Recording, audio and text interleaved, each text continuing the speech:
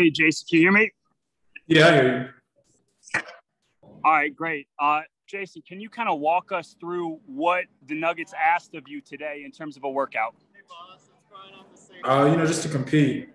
We did a lot of drills that were pretty extensive. They were long drills. You can tell they were trying to, with the altitude, everything, and see who's going to fight and keep pushing through the workout. So just to compete the whole workout.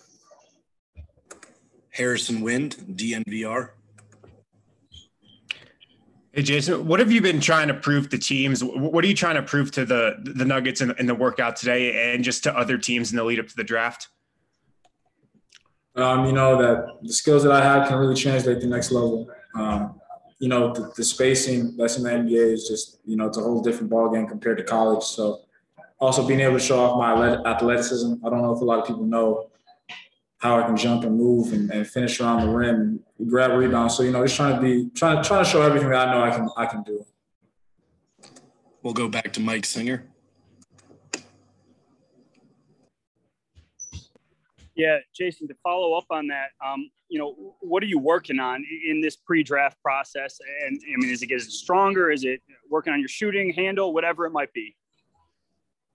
All three of those you just mentioned is exactly what I'm working on. Just getting my body better. Obviously, at the next level, I got to get a lot stronger. Shooting more off the dribble, coming off of ball screens, and also tightening up my handles. Those three things you said is exactly what the main points I've been working on. We'll go back to Harrison Wind.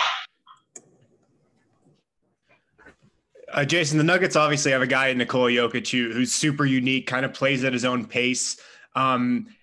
Have you just watched him at all? How much did you watch kind of Denver and how Jokic was kind of able to run this team last year and kind of over the last couple of years? Yeah, it's amazing. I love watching Jokic, and I watch a lot of Denver basketball as well.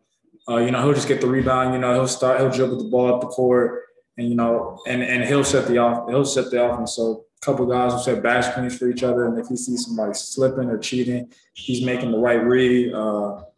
He's amazing because you can throw him in the post, and if it's a one-on-one, then he'll just score. If you double, then he'll pick you apart. So I love how no one ever speeds him up. He plays at his pace, and he's a very, very smart and most importantly unselfish player. He just wants to win. You can tell he just wants to make the right play every time. Mike Singer. Yeah, Jason, it feels like nobody speeds you up either. Who were some of the guys that you kind of emulated, that you looked at as you were coming up as a player to kind of model your game after? I watched every single LeBron James film there is, and obviously, not his height, weight, strength, or athleticism at all, but, just the different passes he can make out of ball screens, out of the post. He's a great cutter. He's just great at all facets of basketball. That's something I want to do. Obviously, guys like Chris Paul, you're watching him now, and he's still just playing at his same pace. He's not letting anybody speed up. He's going to get to his mid-range. And those two specifically, I watched every single video possible on them. Harrison Wind. Jason, your story kind of not playing a lot early on in high school, posting your highlights to Twitter, then kind of getting better and better and getting on people's radar. That underdog story, how much do you still kind of lean on that? And how much does that stuff still motivate you right now? It means everything. Coming from the path that I came, it really humbles you and makes you appreciate everything more. So just to even be here today and being able to work out with all these NBA teams, it's just a blessing. It's a dream come true, and I'm never going to take any of this for granted. Mike Singer. Hey, Jason, in a similar vein, how have you processed kind of how fast everything has happened, from your NCAA tournament upset and just now doing pre-draft workouts, working out for NBA teams in the draft in a couple of weeks? Has any of it slowed down for you, or is it just a whirlwind?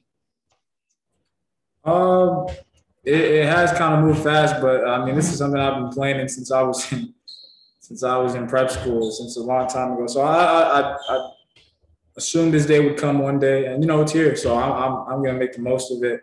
Take every day how it is, win the day every single day, and that's all I gotta stay focused on. right. It looks like we're all set. Thank you, Jason. Thank you. Appreciate you, sir.